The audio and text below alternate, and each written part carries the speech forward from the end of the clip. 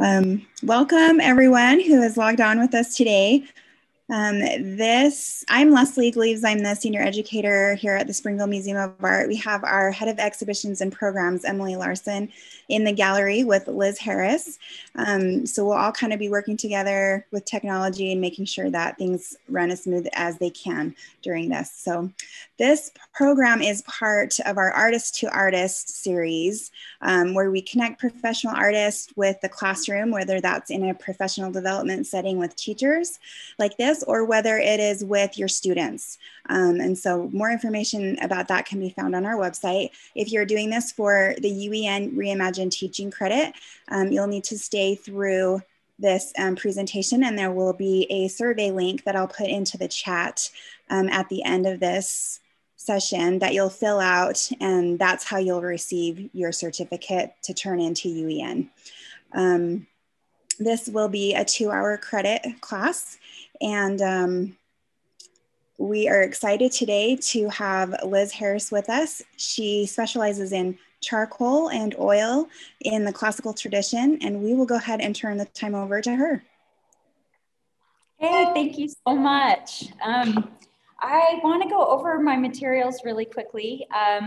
Charcoal, there are a lot of different options that you can use. And so I'm going to show you what I use, and then what I don't use and why I don't use it. And the first thing that I use is a sanding block. This is like a fine or super fine sanding block that you just buy at Home Depot.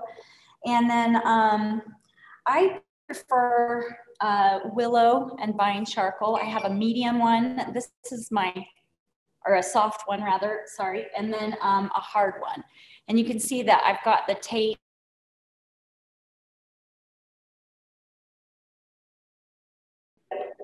Okay, this is the soft, it's a willow charcoal on the soft end, and then this is a vine charcoal on the hard.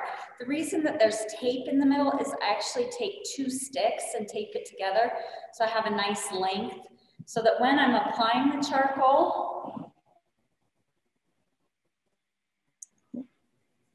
I can do it with a really unsteady hand, which gives those beautiful expression to the end of the drawing.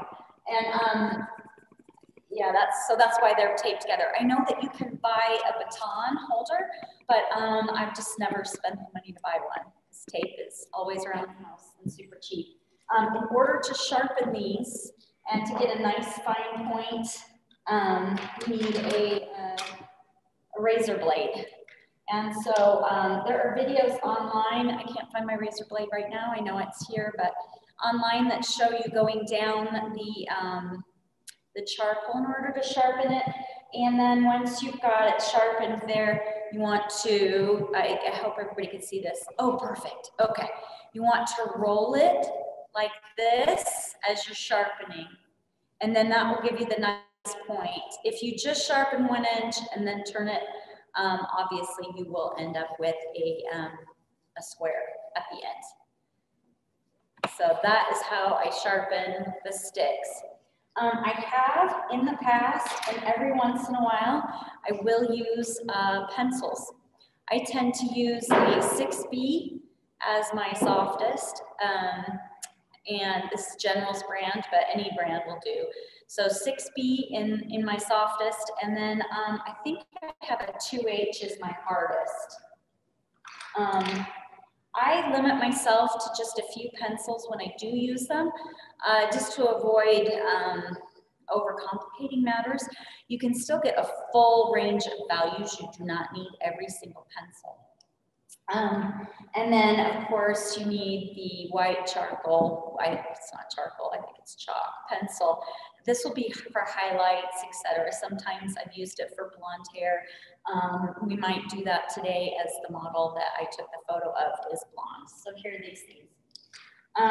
For eraser, I use a kneadable eraser. Right here, I use a kneadable. The paper that I work on, this eraser works best. I have worked on Bristol board before, Bristol paper, and that is extremely smooth and hardy. And so you could really get an art gum eraser to get in there. I don't prefer the Bristol paper right now because it has, the kind that I was buying had no texture. And I prefer to have a paper with texture. And the reason that I do is that skin has texture. And so anytime that you are doing a portrait and it becomes too smooth, that's when you get that plastic look. That is one of the ways that you get a plastic look to the skin. So if you're looking for something or an effect that is a little more realistic, you're going to need a texture. And the easiest way to do that is to start with a paper that has texture. Now, you can crush the texture on the paper, as you're all aware.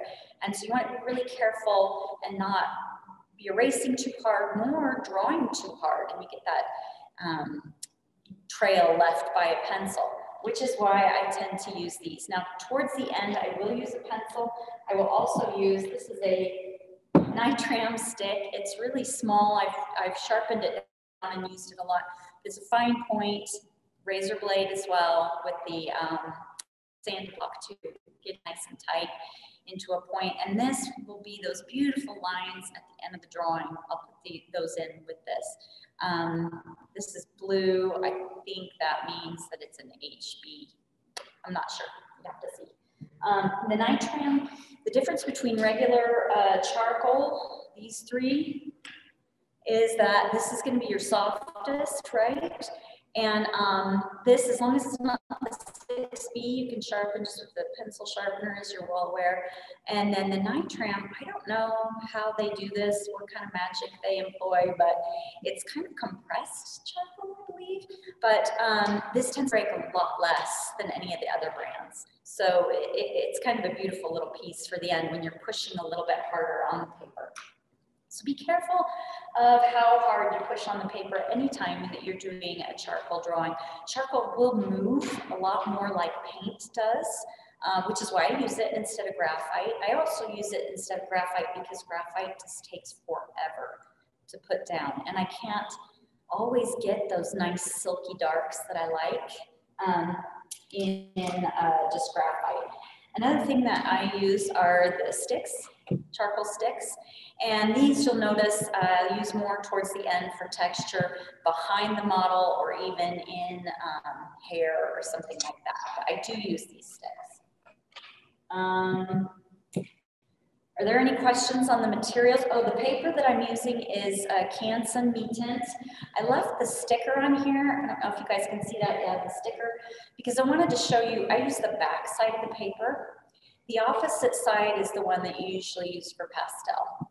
And so this is a little bit smoother. The back side is just, or what is supposed to be the front side, is just a little too much texture for my taste. And then I'd have to go back in and fill in all the little holes. So this is the side that's perfect for me. I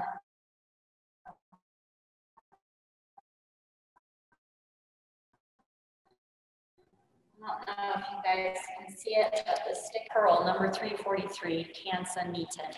So that's what that is. I'll leave it right there in case you guys want to take a look. When, does anyone have any questions about materials? And feel free to say them out loud or type them in the chat. I'll try and scroll through and see if anyone's raising their hand or anything. Okay, I'm just going to go on, but if you have materials questions, please feel free to ask them. When you are photographing your model, obviously there are lots of different ways that you can do the lighting. A lot of people will do, you'll see a lot of people do a flat lighting. And I've done a little bit of a flat lighting today to kind of help you with that. It is the harder lighting. You see a lot of people just take cell phone pictures and they say, oh, I love that smile of that person. And everything's evenly lit across the front of the face. And that's extremely difficult. Especially, you guys know, you'll have teenagers come with these impossible pictures that have no shadow, no light and shadow. And so that's the first thing that I do when I am picking a drawing, well, picking a photo to draw, is I make sure that the light has a direction, right, rather than just in front of me. I'm going to show you guys something really fast.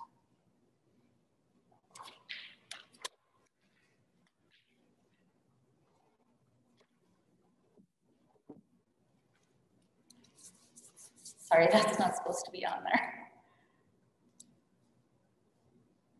Incidentally, that's something I never do when I'm drawing. I don't smear anything on my finger.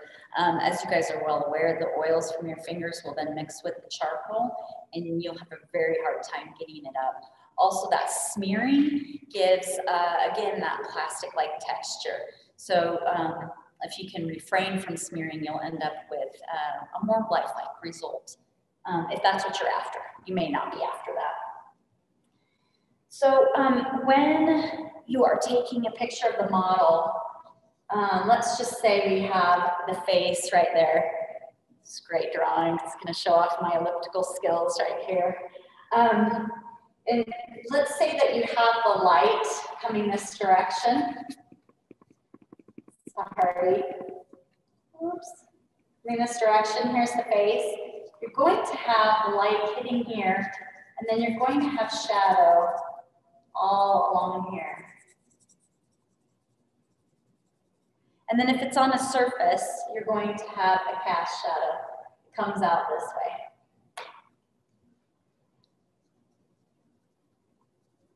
Okay, you're all familiar with that, right?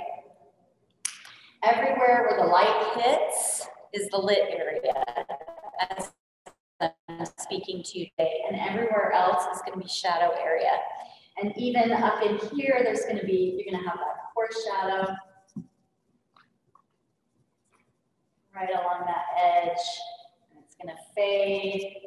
Where the light hits, this lit area is going to be the lightest, but that's not your highlight, okay? And then in the lit side, all of the value that comes across it, those are called the midtones. Half tones, whatever you want to call them, but still in the lit area, okay? Now your catch light, this is probably stuff you guys already know, but I thought we'd do a quick refresher before I get started so I can show you what I'm talking about with different things. Your catch light depends, or sorry, your catch light is in the eye. Your highlight is going to depend on where you are standing in relation to the light. So when the light hits the surface, it's going to bounce back into your eye. So your highlight is going to be in a different area than anyone else's. It might come down and then bounce into my eye here. But if I were further, let me show you a setup. Let's just say, here's our model, here's our light, right here, casting light, okay? And here I am standing. So as I get that little piece of light that's gonna bounce back in my eye, it might be right here. But if I'm sitting here, it's gonna bounce at a different angle and be in a different location. Does that make sense? So this highlight right here is very specific. It tells the viewer not only where you're standing and where the light source is, but it also describes the form underneath. If you put it in the wrong place, what you're doing is you're misdescribing the form. So a lot of people will just pop that highlight in there, or the catch light in the eye, or the tip of the nose, and it will change the look of that form. And so you have to be very careful about where you put all those different things. Okay. So for this demonstration, the model, my daughter, I made model for me last night. We put her under different kinds of light, and we ended up liking kind of this flat light. You guys see that? Actually, let me turn the light down a little bit for you. We kind of liked that flat light, but look at that strong cast shadow. So just like that ball that I was showing you, the shadow underneath the ball on the table, that's what the head does to the neck, correct? So you want to make sure that you have that shadow under the neck in the right place and being the right value. Anyway, this is our model today. This is what we're going to start with. The first thing that I do when I am drawing is there are three things that are really important. There's line, there's value, or drawing, sorry, value, and then edges. Those are very, very important in drawing. So why is drawing number one in drawing? Because that could be line drawing, if you're better at line drawing, or that's what you prefer, or shape drawing, which is kind of the way I see things. I see them in shapes, and they're different puzzle shapes that fit together. So there'll be the puzzle shape of the eye socket, right around here. What is that specific shape, and how does it fit together with the forehead shape? You're gonna see, let's see. I'll do it on myself. Okay, see this right here? That shape right there. You see this shape as it comes across, sorry, comes across my cheek. In here, we have another shape that goes here. So it's putting all of those shapes together and making sure you've got them in the right place. So that's what I'm gonna start with right now. So if you guys have any questions, I'd be happy to answer them while I'm putting in the first shapes. And Liz, if they want to follow along, they should just kind of follow what you're doing. Oh yeah, absolutely. Is there a, can you guys see that one? I will try not to block it too much. Okay, the first thing that I do, I know a lot of people say start with like the top of the head and the bottom of the chin. I will put, I'm using very soft charcoal, so whatever charcoal you're using, make sure it's extremely soft. You want to be able to get it up when you make a mistake. It's not if, it's when, right? So you want to be able to get it up. We only use the hard charcoal at the very end. We'll smear around, but when we start putting in those really dark lines, very specific lines, it's going to be towards the end. And I'll go back with a little more soft charcoal because it's darker. So I'll show you that right now. So I've decided I want, almost always I do my hand size for the face, for the head. It's just a size that works for me better. Something like that. These are going to be erased, and they can at any point be taken off the paper completely. Okay, so I've got kind of a start right here. And as I'm looking at the picture of the model, it's very narrow because of her hair, a very narrow area. So go ahead and just put that in right now. The next thing that I'm going to do is put in that shape of the eye socket. I may have made that a little too narrow.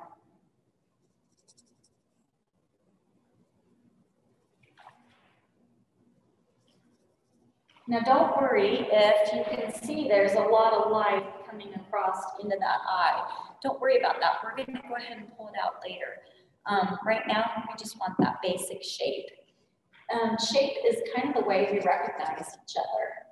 And so if you can get the shapes down, then you'll get recognition, whether your lines are completely right or not. Does that make sense to everybody? Does anybody have any questions about that?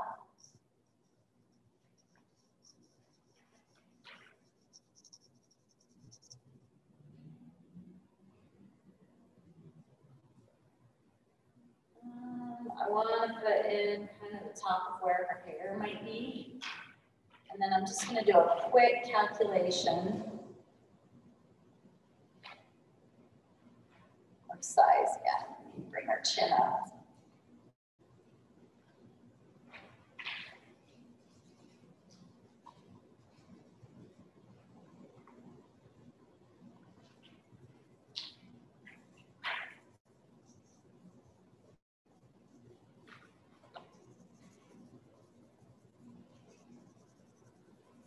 I'm barely touching the paper as I put down the charcoal.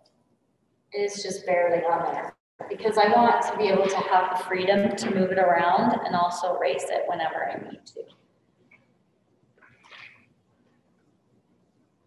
And is that a tip you would share with students and any young people who are using charcoal for the first time? Do you feel like that's a real easy mistake students would make? Absolutely, they make that mistake all the time. The other thing that I've noticed in workshops when I've been teaching, almost always my students go from here very quickly into details without making sure that this is correct. You want to stay in this kind of ghost image, this kind of soft drawing as long as you can until it's absolutely perfect. So I'm just kind of, I'm doing some measurements. The other mistake that I see a lot in workshops that I really think bears mentioning is that we learn this divide the face in half, and that's where you put the eyes, or, you know, a third between your eyebrow and your hairline, down to the nose, down to the chin. That only works if the model is perfectly straight on. The minute that that model changes, they tilt their head back. Yes, those measurements are still perfect, but only for sculptors. For anyone who is taking a three-dimensional image and turning it into a two-dimensional image, those measurements are going to change. And there are a few predictors, but really the students need to know that it's much harder to do anything but a straight-on portrait, and they need to know also that everything has to line up. So as I go across, my eyebrows have to line up. My eyes, when I get the corners of the eyes in, you will have some people who these corners will line up, but this side will either go down or will go up, depending on lots of factors. But you want to make sure that there's a straight line that is perpendicular, sorry, horizontal, gosh, yeah, sorry, parallel to the eyebrows, and then that same line should come down to the nose, and that same line should go to the mouth, and may or may not hit the chin. I know my daughter well enough to know that she's got a few features that are a tiny bit off, but if I went ahead and put, as we all do, but if I went ahead and put everything in perfectly, I could still get a likeness, and it still wouldn't, you know, matter. So anyway, if your students are doing a face that is maybe tilted back like this, you're not going to have those same measurements as they go down. And that's a mistake I see all the time, is people take that formula and then just run with it in any portrait that they do.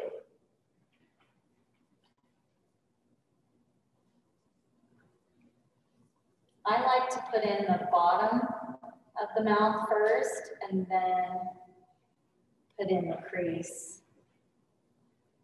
between the lip and then this bend in the chin. I like to get that in first, because usually then I can tell if I have a problem. That's just me.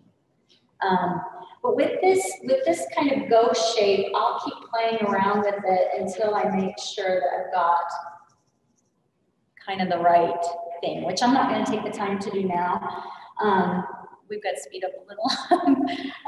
But I want to show you also the ball exercise that you've seen everywhere. It's an egg where the light is hitting the ball, and then the shadows go around the bottom of the ball. Is exactly the same for the skull, for the face. And a lot of people forget that when they go to do portraits, that if the light is hitting, whereas for our model, it's kind of front and center, it's hitting right in this area. If the light is hitting there, then I'm going to have a natural drop off as the light goes back.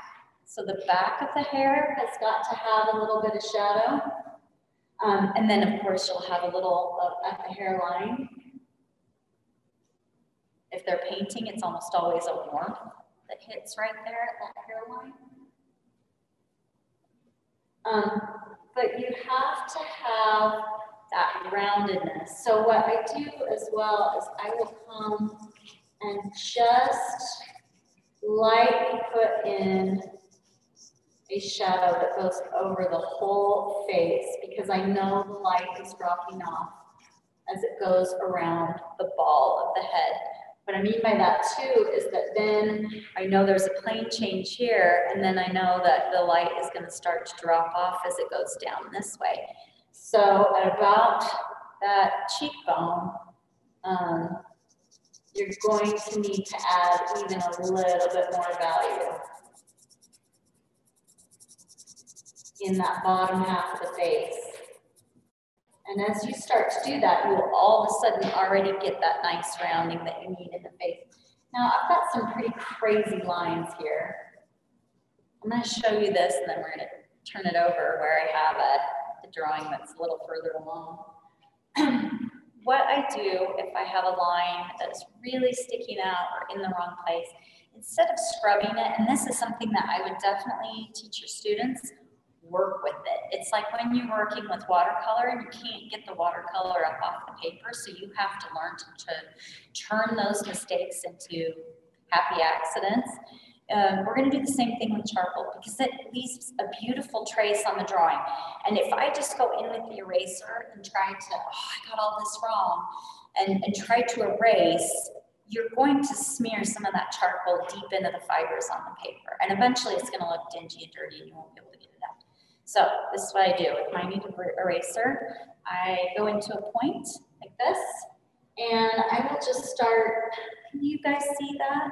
Can you see what I'm doing? I'm just pulling that, a few of those dark pieces up. Let's say that this line is in the wrong place and I need to get rid of it. I will start to kind of dab at it so it leaves a trace. And then I might put a different line in. And then I'll end up using this beautiful line later. So in here, like it got a little dark up underneath that cheek drawing. Start dabbing at those little pieces. Now your students are gonna hate this because it takes forever. They're really gonna wanna pull out a stump or their finger to really smear, but please help them to learn to not do that. Great. Because again, they're gonna have a hard time pulling that up off of the paper. So what I would do, once I have enough charcoal down, is I would take the hard charcoal, and we're going to use this like a blending stump, which is that piece of paper that's all wrapped up nice and tight. In case you don't know that's one of the terms. I think another is tortillon or something like that. Anyway, is that we'll go in and fill in some of those places where the charcoal has been, the soft charcoal has been deposited on the paper. And this hard charcoal is going to drag that charcoal around and start to stain down in the little part of your paper. Here, I'm going to show you a little further along. Do you guys have any questions so far?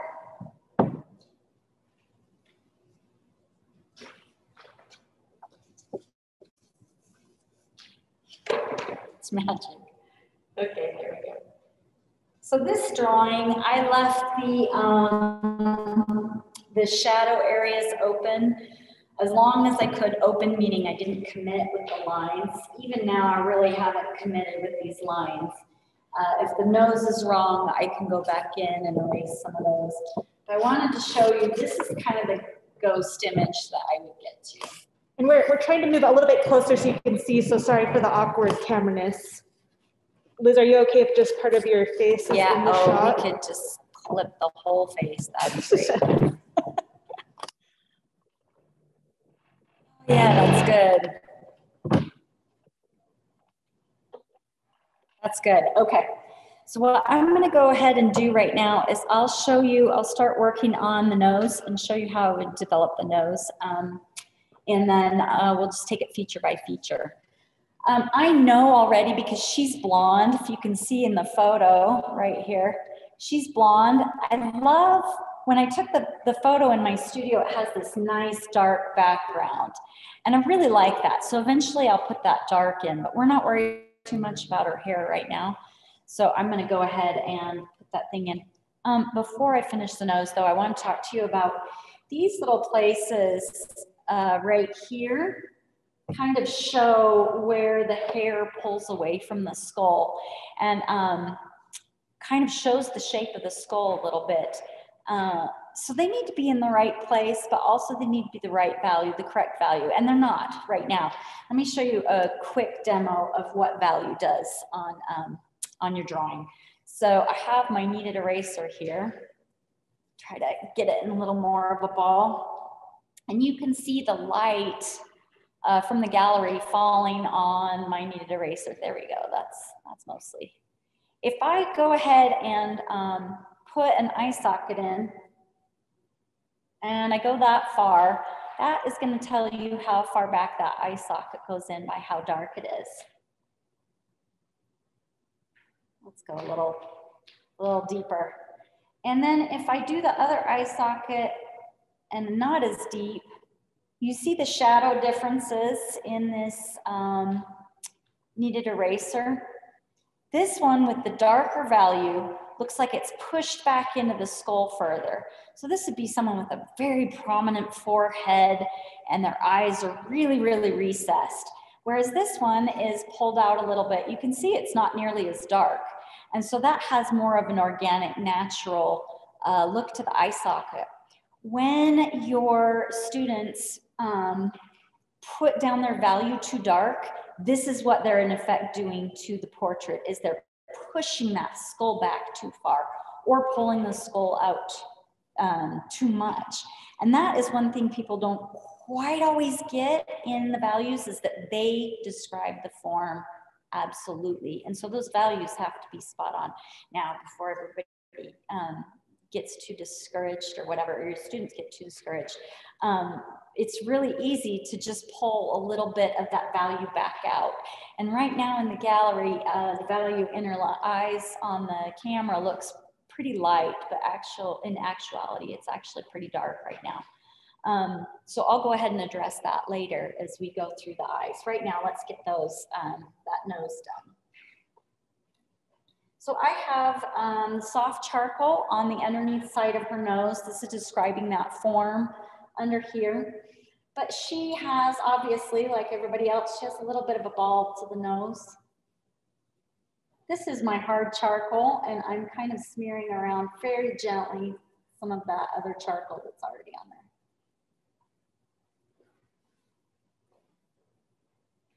I am going to choke down on it and put a little bit of the dark right around here. I'm going to do that because I want to be able to check my values correctly. And so having a little bit of that dark is going to help me realize how light or dark underneath her nose needs to go.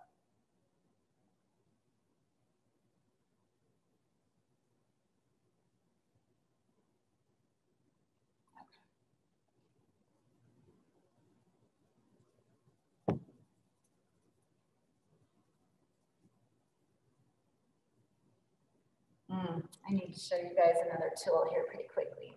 I'm getting a little more soft charcoal in there. I'm realizing I didn't have quite enough to push around the way I'd like to. So that's what I'm doing right now. A little bit of that charcoal in there. The reason that I use the gray paper is that it's a light mid-tone. And then that way I can bring highlights out with the chalk and I can push them back in with the charcoal to get it darker. If I start on a white paper, a completely white paper, all of my values have to go down. There's not anything that can go brighter.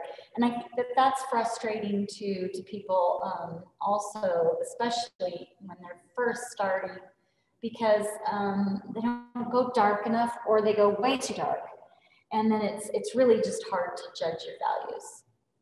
So one thing that I do is I like that paper so that it's got some of that range. I am going to go ahead and show you another one of my tools that I use. I use paint brushes. I have 2 of them. These are the only paint brushes in my studio. Oh, I was just going to say that, but look, that one is marked. All my brushes have this red tape on them. That means it belongs to Liz Harris, because I have students, I did pre-COVID, that came in my studio, and constantly I'd lend them a brush to let them try something out, and then the brush would go grow legs and walk away. I have this one. It is a flat. It's a ruby satin that I had bought for oil paint. And then it was just had such a nice texture on the charcoal. The blue tape on there is to remind me that this is only to be used with charcoal. I can't use it with oils. Once you put oils on it, it's useless, as you guys know. This is a Master's Touch, which I think, I don't even know where you buy these anymore. Hobby Lobby maybe. But it's just a nice soft synthetic sable. Little tiny round. It's a size 0. What I will use these for, I do not smear with them, but I will tap. Actually, I will smear with this in the hair. But I will tap, and so I'll show you right now. I just tap to remove some of the charcoal.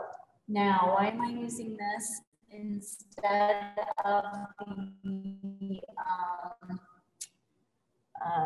eraser? The eraser sometimes takes off too much charcoal. So if I want to get down in there and remove a good deal of charcoal, I just get rid of a teeny tiny amount, which right here, the bridge of her, or the where the ball connects to the column of the nose, I'm just gonna slightly tap, because again, like our kneaded eraser example, the value is too dark, so it's pushing that part of her nose in too far, and so we needed to pull that out just a little bit again.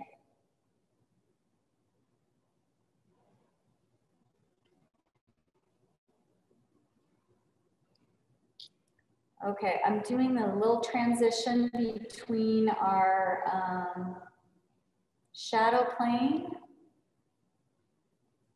And if I had more time, I would put in that core shadow on the nose, but we're just gonna leave it for now. And I want to, at this point, you need to be really careful with your charcoal or your white chalk, not to mix it with your charcoal, because if you mix it with your charcoal, you're going to get a pearly gray color that is not good for highlights. It's really great for the white of the eyes, and I hope to show you that later. But I'm just gonna put a little bit of that. I feel like I'm shouting. Sorry, everybody. I'm gonna put a little bit of that white on there, and that's gonna help me judge her nose.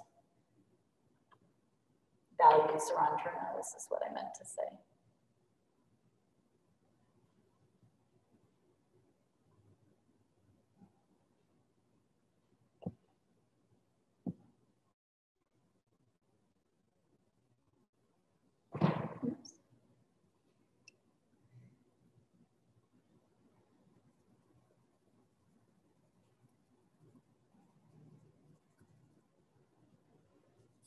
As soon as something starts to bother you on your paper, take care of it. Richard Schmidt is famous for saying, never leave anything knowingly wrong on your painting or drawing. And there's a lot of truth in that. If you know something is wrong, you need to take care of it immediately, or everything else that you're judging by is going to be affected by that problem. So if we can see up underneath the nose, I've got this really sharp line from back when I was putting in the basic values. So I'm just gonna kind of dab at that to make that sharp line kind of lessen.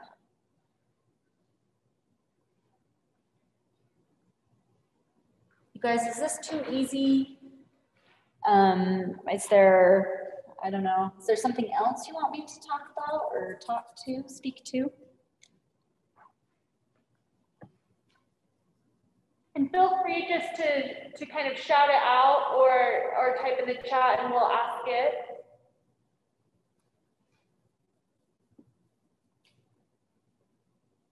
You can see here, I'm establishing a really nice dark up underneath her jawline back in there. I kind of like the contrast of it, and especially how it will look with her blonde hair. So I'm gonna go ahead and put that in now.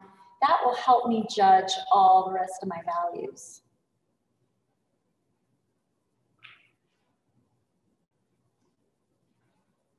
Liz, I have a question that might be helpful for some of the teachers on the call. Mm-hmm. Do you have any tips or advice or ideas for teaching drawing to an online or hybrid classroom? Yes, I have recently been putting together some lesson plans for a course that will be coming out on Sentient Academy in January. And part of it is that hybrid classroom. The biggest tip that I can give you is as the students have the lesson plan and they work through it, if you can take the time, and I know this is just absolutely crazy with all the students that you guys have and everything that you're going through, if you can take the time to give each student one specific thing that they can really grab hold of and work on. I find that people, the students that I've been teaching, which are actually all adults, so I'm so sorry I don't have anything specific to junior high or high school kids, but give them one specific thing that they can change that will help to increase just kind of the beauty and the expression of the art that they're doing, but also will increase their skill set. So for example, I have a one lesson plan where we talk about value, and I actually have a sheet that I drew out, and then they download it and they print it out, and then they play with the values on the lines I've already done, so that they don't have to think about the drawing. They literally are just learning about the value. And then we go to, okay, take a picture that looks just like the one or close enough to the one that I gave you, and try that all over again. One thing that I would say is that drawing from life is one of the harder things that we do. It's absolutely necessary, but it's very, very difficult. And so a lot of people get really discouraged by, you know, do the self-portrait from life at home. That is one of the toughest things that my students end up having to do. And I used to have it at the beginning of my curriculum with the drawing, but now the do a self-portrait is at the end, where I've taught them how to do the values and how to draw an eye or a nose or a mouth or whatever. I don't know. Did that help at all? That probably didn't help any of you guys. I'm sorry. It's tough to know what each of your students need when they're online. And so one of the things that I've been having my students do is do their practice, and then just they'll snap a picture of it and they'll just text it to me. I used to do over email, but my email inbox gets insanely full, and like everybody else's, and I don't really check it very often. Okay, let's see. We've got both of those.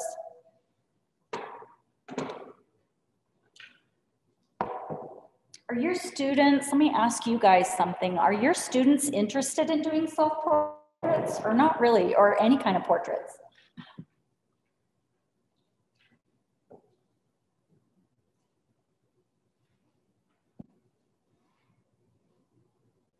You can even do like a thumbs up if they are interested in self-portraits. I do portraits with my kids. The very last thing I do with them in junior high. Good for you. We got a couple other thumbs up from some of the other teachers. I'm really excited that you guys are doing that. I would have loved a portrait class when I was in junior high and high school. I went to junior high and high school in Texas, and my teachers were really interested in cattle. We painted a lot of cattle. So I think portraiture is kind of fun. This is just further along those same stages, just going back and forth with the hard charcoal and the soft charcoal. I would, in a finished piece, I would go ahead and resolve that mouth. But I wanted to get you guys a little bit of time with me doing the eyes, hair, and then background. If hopefully that will help you, be of most help to you. You can see right here, let me see if you can see. And yeah, oh, go ahead. Liz too, Leslie's saying she can see some questions in the chat that I can't see. Leslie, do you want to ask them, and Liz can that'd be great, those? Yeah. They're just comments.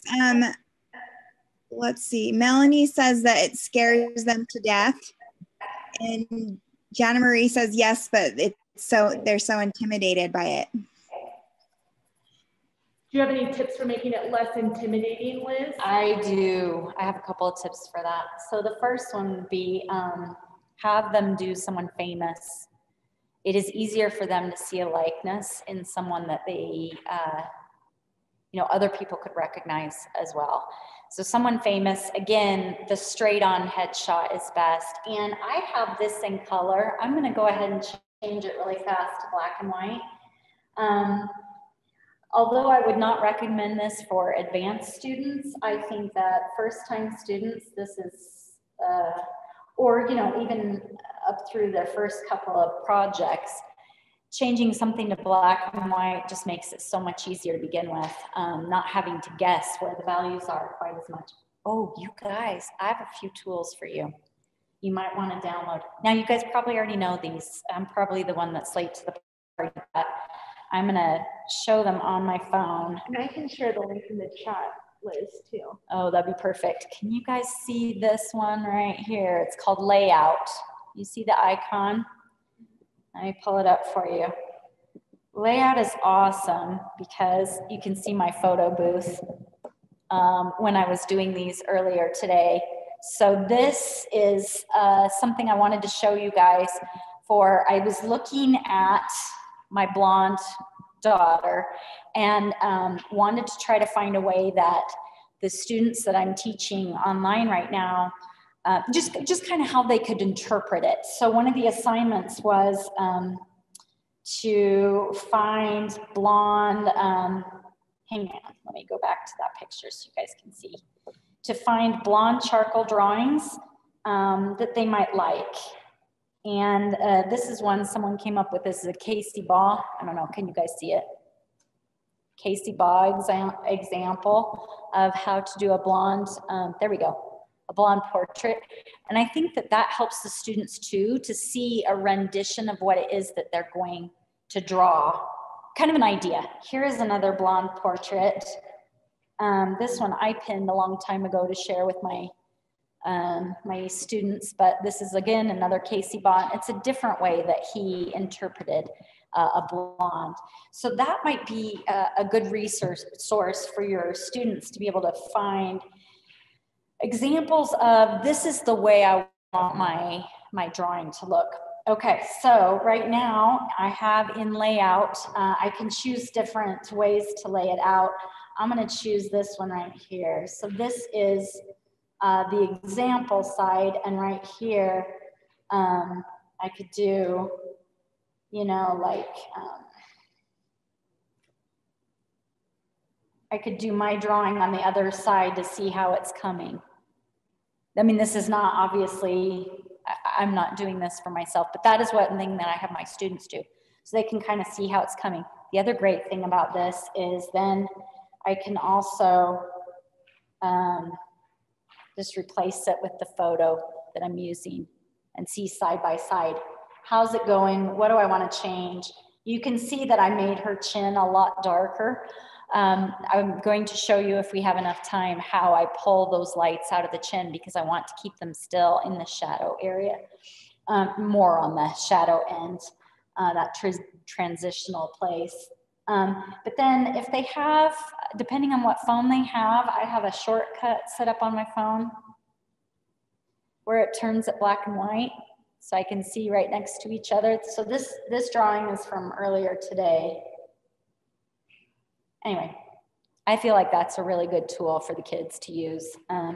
You know, eventually it'll become a crutch, so it's probably not something that as professional artists we want to use very often, but for the kids, I think it's a great tool, absolutely great tool. The other tool, if you guys don't know about this one, I highly recommend it. It's called Art Tools, and it's going to have this little A on here.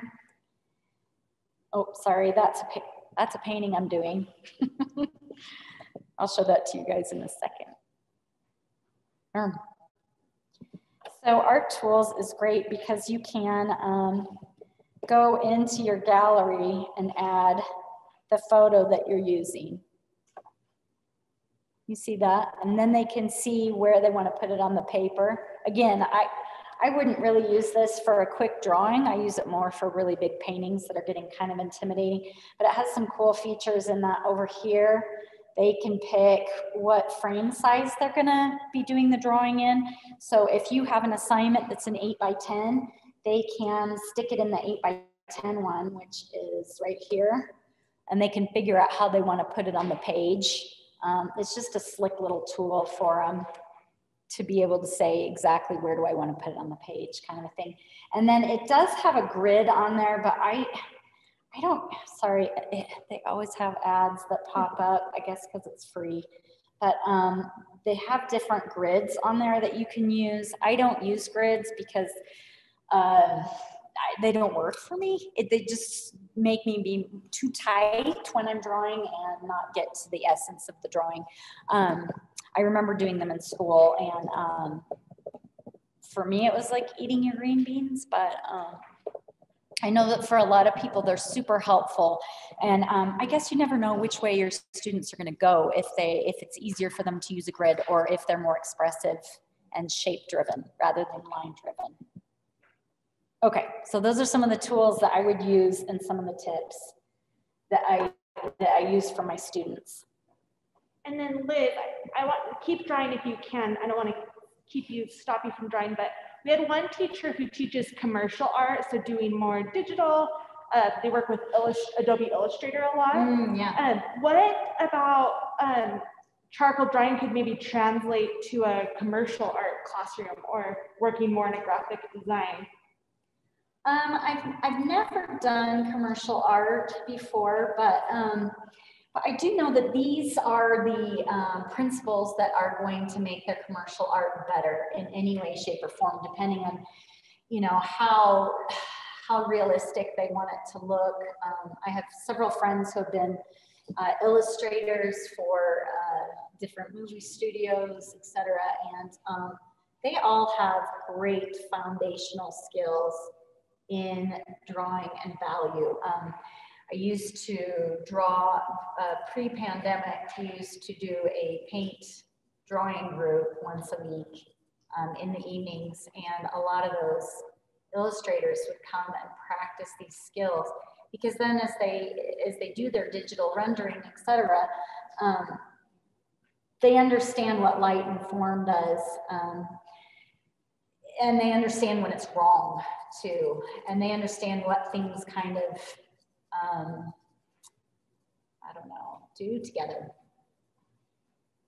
I would say look at David Dibble's work for that. He did a lot of digital work, still does at the early stages of his paintings, but his paintings are just so incredibly strong because he has an understanding of the natural world, because he's painted outdoors for years and years and years.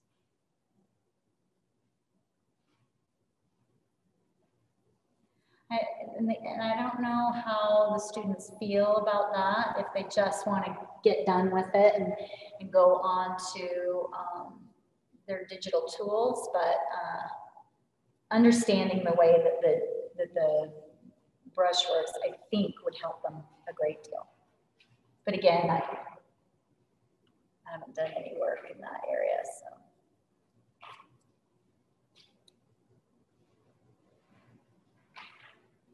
Now this is an area where I had shadow in, but apparently, I mean, you can see, I don't know if you guys can see this. Let me increase her a little bit. Does that help? Yes, it does. Okay. You guys can see in this area, there's a lot more light than what I have on the drawing. So now that I have that shape right at the beginning, let me just see. Let me see if I can get a little closer to the drawing. Sorry, I'm not good at this. Okay, there we go. You can see in here that there's all that shadow in there, and that's got to come out. And I know that, and that's why I use soft charcoal when I put it in, because I knew that that would become an issue. There we go. So I'll go ahead and just pull that out really quickly while we're here. Do you want me to try and get the camera and the table that close, Liz? If that would be beneficial for everyone. Does everybody want that? I think you could see a little better. Tell me.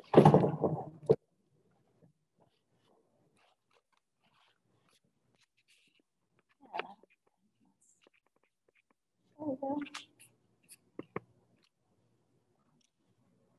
Oh, I have another tip to share with you guys. I'm going to get in the screen now really fast. Okay. The black screen is really helpful when you're teaching your students how to see different shapes. So what I will do is I will have my image open on the laptop, or when I'm drawing or painting from life, I will have the model just right beyond my easel so that I can see both at the same time. And if you will put the camera up like this, or the black screen up like this, and look up into the black screen, and you can, if you'll put it so that you have both your drawing on one side and the model or the picture on the other side, if you will look up and flick your eye back and forth between the two, you can see value problems much better. If you go to the side, so look in the side of your camera or on your screen, obviously pointed towards what you're looking at, then you can see drawing issues better. So that's another quick tip for everybody. What I do find though is if you do a side-by-side photo of both the, you've got a photo that has both this and the reference in the frame, that the camera will pick up the value scheme of one or the other. It won't pick up both. So you'll end up making your drawing either too light or too dark, depending on which one your camera focused in on and picked up on.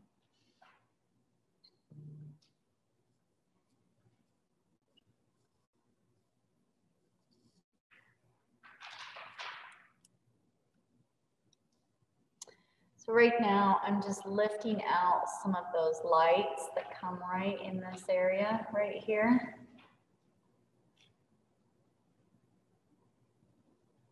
And across the bottom rim of her eyelid is catching light. So I'm going to be pulling some of that out as well. You guys see that from here to this one right here. And it's really so dark, the eye just becomes part of this shadow shape. So if I were drawing from life, I would be able to see into that shadow and maybe would put some of that in, but I can't see it in the photo. And so I'm gonna just put it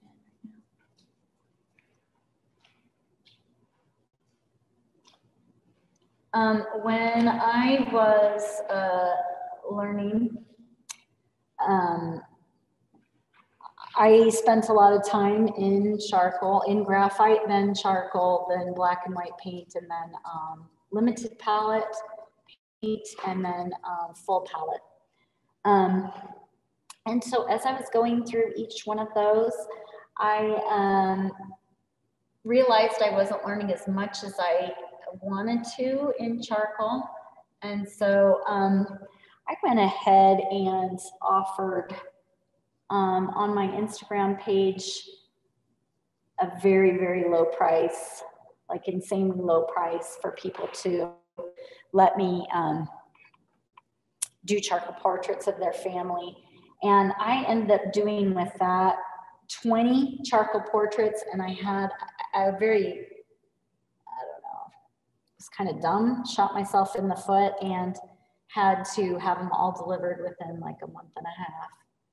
And that, I think, was what really helped me the most, was having that many charcoal portraits have to be delivered so quickly. So there is also value in not only taking a drawing through the finish, but there's also value in having a time limit for your students.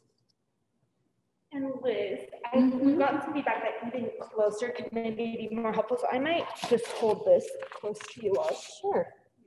Sure. Yeah, that's not yeah, it's fine. It doesn't bother me.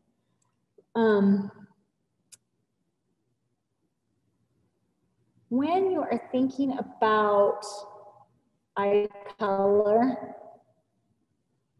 so a lot of times you'll see these tutorials and they put in all of the muscles that are in the iris, and you would most likely not see that muscular striation. And so as you're drawing it in, my daughter has green eyes, and so there is some lightness in that muscular striation. I will just barely put it in and hint at it, and it looks more realistic than if I went in and put in every single muscle piece, if that makes sense. So as far as the how to draw stuff, I don't know, do you guys have Do you have books that you can use in the classroom, or is it pretty much just? And one of the teachers, Liz, is asking, are you working with the harder charcoal now? Yes, that's the hard charcoal, and the blue one is the soft. In case you guys need some reference for how to draw things, I know a lot of students want to know all of the musculature and bone structure underneath. It does help to know what you're looking at, but the most important skill is to learn to copy what it is that you're seeing. And if you can learn that skill, then just because you don't know the name of the muscle, you should be able to draw it. But just in case, I want to say that I bought a quick download from an artist named David Casson. He has this little booklet of renderings of eyes, nose, mouth, etc., all the muscle and the bone underneath. And those were some good, not only illustrations, but there were a few things that I went ahead and drew so that I understood what it was I was looking at. I want to say that download was like $5, $10. I bought it about 2 years ago. So David Casson, Kassan. That was a resource that I used to learn all that musculature. And what was the title of that again, Liz? I don't know. I think David has it listed on his website as how to draw facial features. I think that's literally what it is. And it is just a download. You download it and print it. But that has been helpful. And so maybe for some of your students who really want to learn more, that might be a helpful little tool, or you could download it yourself and then, you know, put together a different lesson plan. I mean, I feel like I'm telling you guys how to do stuff you do so much better than me anyway. So I'm not really sure if any of this is helping. I'm just throwing everything out there and hopefully something will be important to you. Yeah, we have about 13 minutes left. If there's any other questions or things you'd want Liz to talk about, we would love to get it. And I'm putting David Casson's website in the links or in the chat. If you guys want to, I'm going to go ahead and finish this drawing today. I'll probably post it tomorrow or the day after on Instagram. You guys can see, I'll include a bunch of close-ups on there. So you guys can kind of see what my final resolution of each of these pieces was. I want to show you how I do use the gray charcoal to do the pupils, or I mean the whites of the eyes.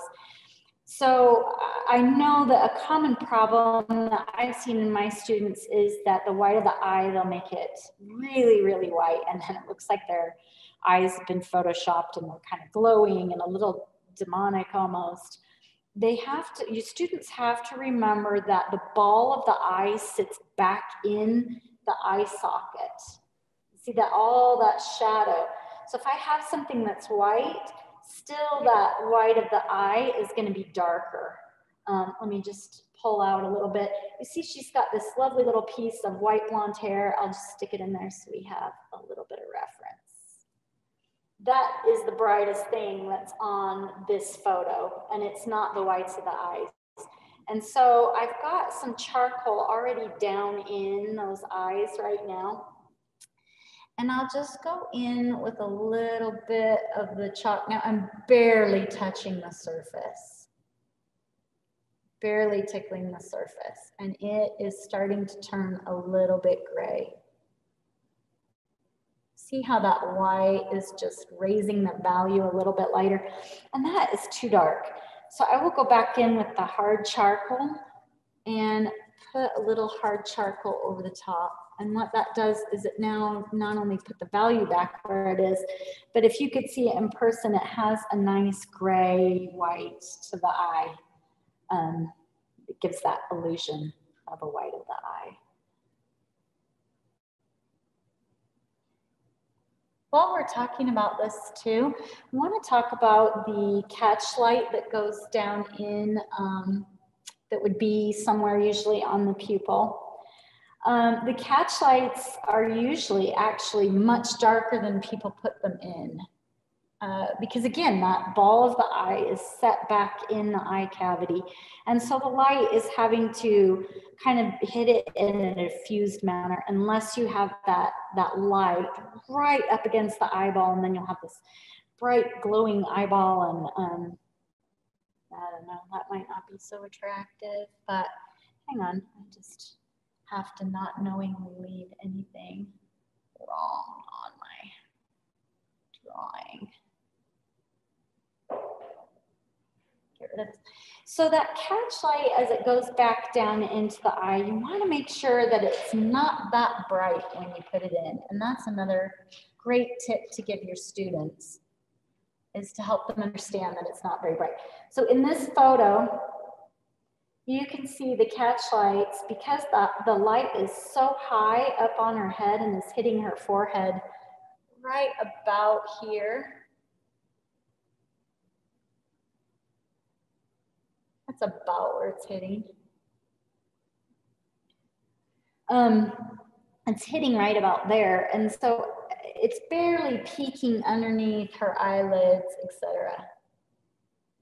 And so it's just very faint in there. And then this one is even more faint. But that eye needs all kinds of drawing help right now.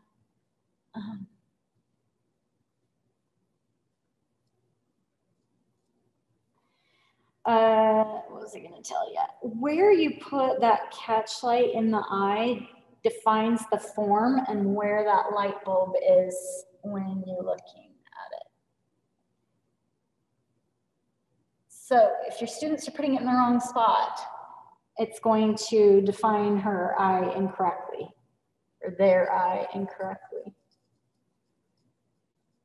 I can't remember if I said this earlier, so I apologize to everyone.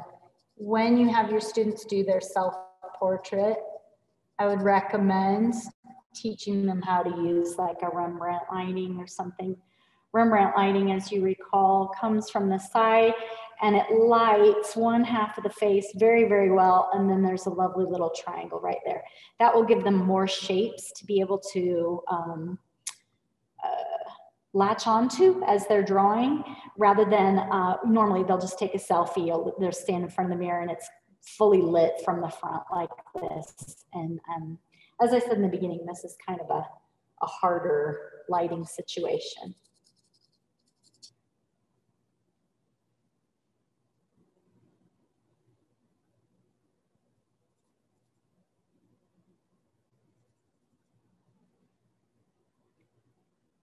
Her eyebrows are mostly dark, actually, even though she's a blondie.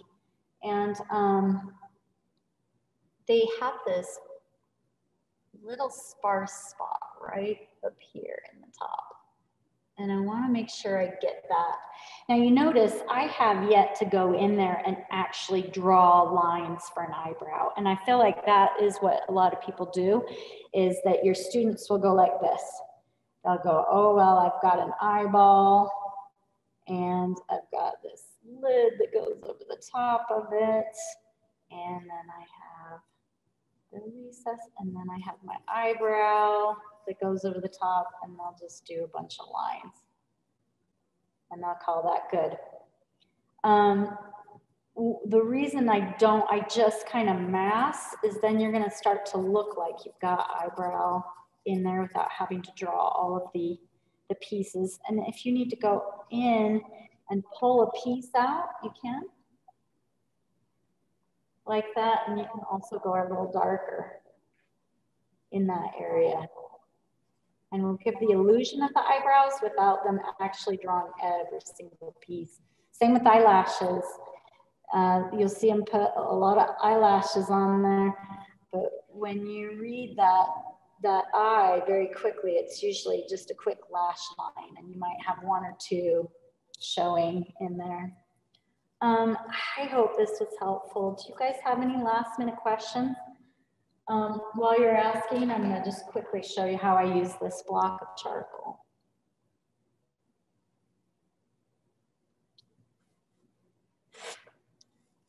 If you've done the drawing the right way, this will be fun, this part. You'll get to do all kinds of expression because everything will be in the right place.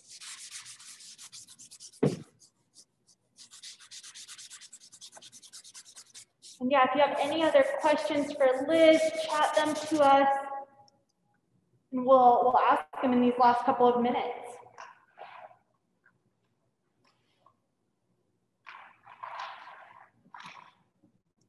And this whole training we will post on our YouTube and our website. And so if you want to revisit anything that Liz was teaching or look at the drawing again, this will be up probably by next Monday, but hopefully earlier.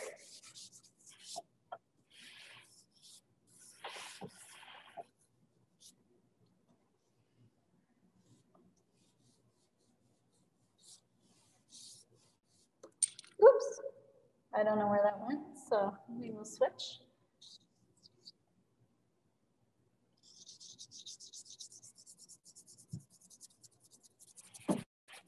One of our teachers, Lisa, said, "Thank you so much, it's beautiful." Oh, I'm glad, thank you. I hope it was helpful.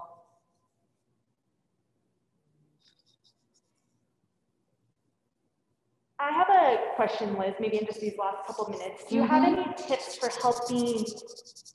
helping students see, like, what you were kind of showing how people might draw an eye if they're just thinking about the shapes of an eye, but for them to really see from either a source image or from life, the nuance, like in your daughter's eyebrow where there's that spot with the sparse hair. How do you develop that skill in students of really that close looking, not seeing? I think that you have to kind of point it out. I mean, even as an adult, I had to have teachers point things out to me as I was taking art, to go ahead and draw something and then have, I did a mentorship for a few years with Casey Childs. And, you know, if I started like that, sorry about that, guys. If I started like this, then Casey would say, all right, now try massing that whole shape. Now you guys can't go and erase on your students' work because they're at home. But maybe what you want to do is do a digital, does everybody have the capability to do a digital paint over or draw over with an iPad? That would be an easy way. You can do it on, sorry, just dropped that eraser. You can do it on just the phone too. If I got, let me show you guys. A lot of times I feel like you just have to be shown things. So let's say that I have this drawing right here. I'll go closer. This is an older version, right, that I did this morning. I have this drawing here, and let's say we can tell that there needs to be more light on her chin, which I haven't fixed yet, but we're gonna run out of time. You could get this from a student. They could just send it to your phone, and then I use markup, just edit, let's see, markup right here. I think this is different depending on what your phone is, but you could just do right here and say, lighten this area. And you guys are probably doing all of this, so I'm sorry if it's not helpful. But this is what I do to my students. I'll even take white and just go, this area, oh, that was really nice and neat, but I would try to do it better than that. I would say this area needs to be lighter. That makes sense. So I think a lot of times they just need to be shown. And then if you have time to show them all different examples of different ways different artists handled it. Let me give you guys a list of charcoal portrait artists that I think have different things to offer. You guys know all about John Singer Sargent, I'm sure. The drawings are also really beneficial.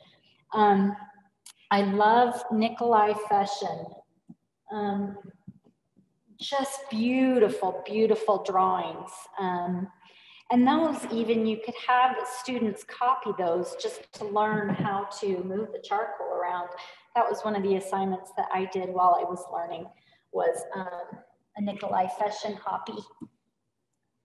With your kneaded eraser, I just want to show you really fast. You can turn it into any tool that you want. And so right now, I'm just going to go ahead and pull some of these highlights out of this area, because this is where the light is really hitting in earnest. And I've done all this prep work so that as I pull some of these pieces out, they're going to just make this beautiful, more realistic hair looking. And if I had more charcoal down here, I'd pull some of that.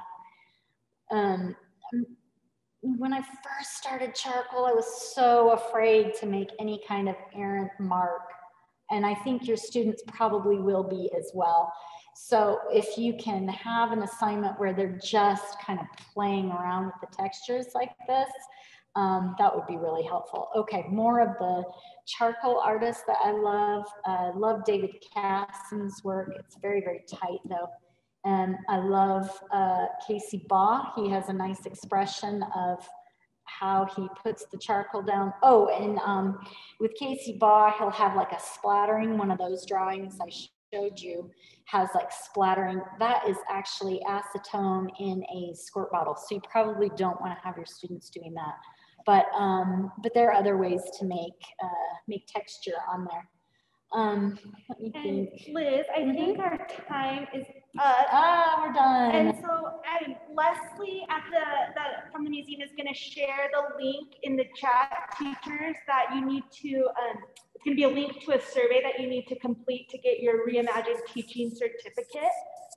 While you're doing that, Liz will probably just stay on here and draw. And if you have additional questions for her, I'm sure she'd be happy to answer that. But before you leave, please fill out that survey. If you do not fill out the survey, you will not get your certificate.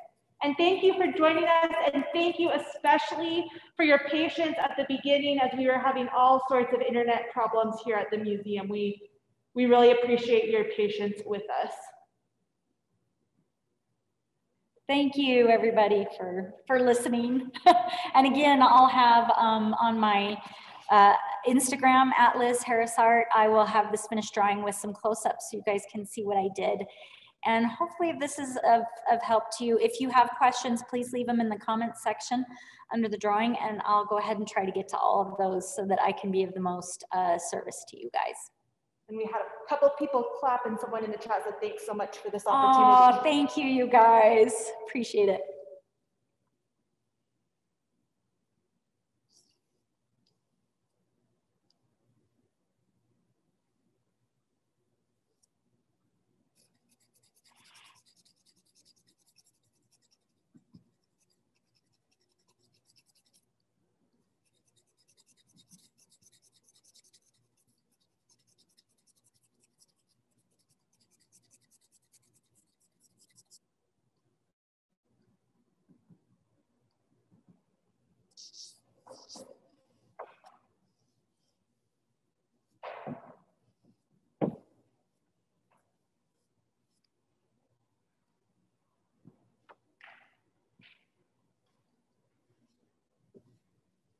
You did such a great job.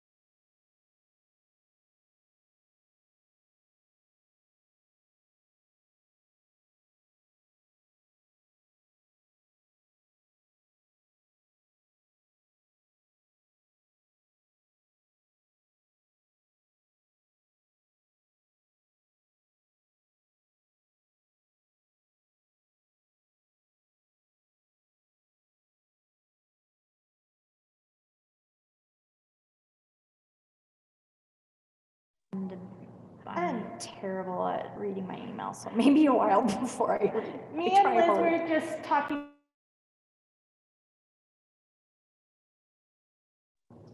Liz and I were just talking on mute for a moment, and she said if you have any questions, you're welcome to email her. And I'm going to put her email in the chat. And you can also, like she said earlier, find her on Instagram and contact her that way.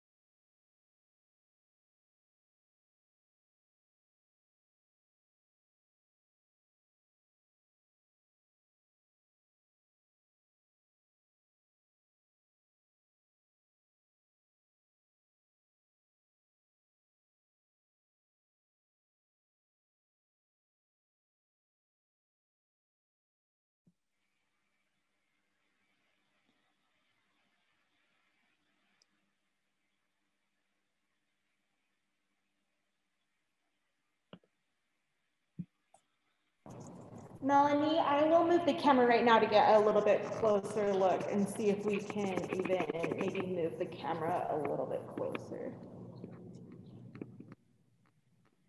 And Jeannie Marie said, thanks so much, beautiful. Love the idea of seeing shape more than line. This was the perfect reminder. Thank you.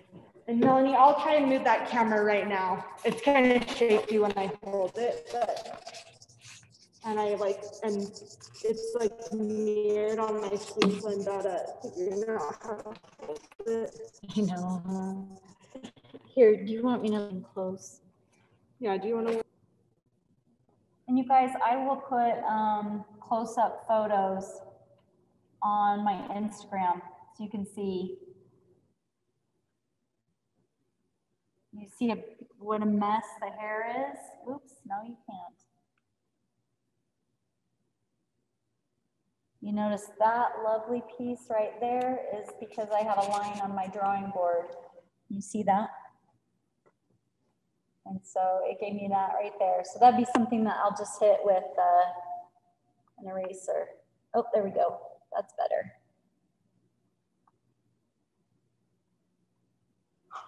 This is so hard. Who knew it'd be this hard? And you can see up in the forehead, I didn't really get there. I need a little more value up in there, and I'll make sure I get that on before I put it online. So you can see that it's kind of a mess up close. I don't know, can everybody hear me? But far away, it gives the right, hopefully it gives the right illusion.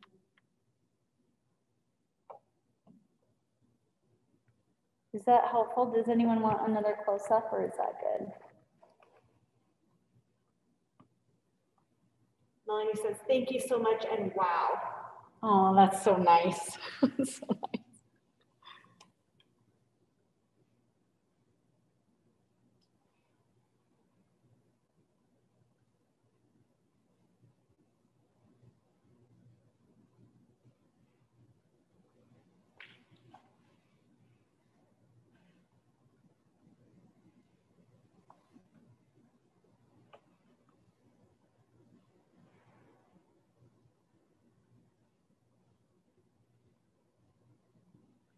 And after you finish the survey, you're totally free to leave the meeting. We'll probably stay on until about 5:15, and then we'll disconnect.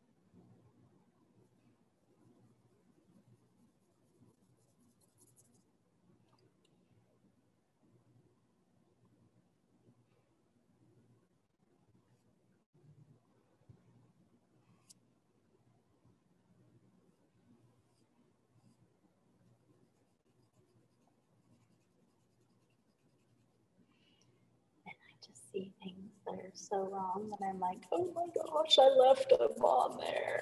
Oh well, it's the way it goes.